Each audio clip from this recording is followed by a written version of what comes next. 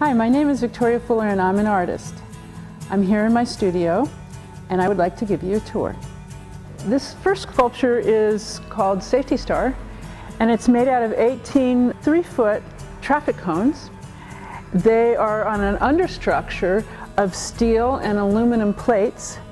What I like to do is I like to take common everyday objects and put them in a context that's different from what you would expect their function to be.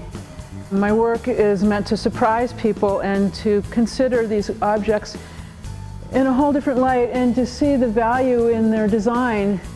This piece is called Mixed Messages and it's about the confusion of everyday life. We get so many different signs telling us to do so many different things in life, in our government, everywhere. It's confusing.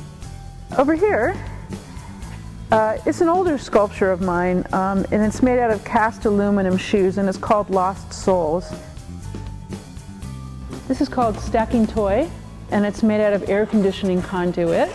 It's like those toys for babies before they learn about stacking. This is Knob Job in the Power Box.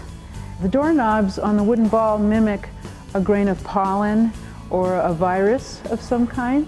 The wall outlets are mimicking cellular structure. This is a work in progress. It's called Continuously Hooked. I'm going to have 10 of these balls that I'm going to attach together. Once they're hooked, they're going to be installed in a chain of 10 of them. They're going to hang from the ceiling and go into the wall.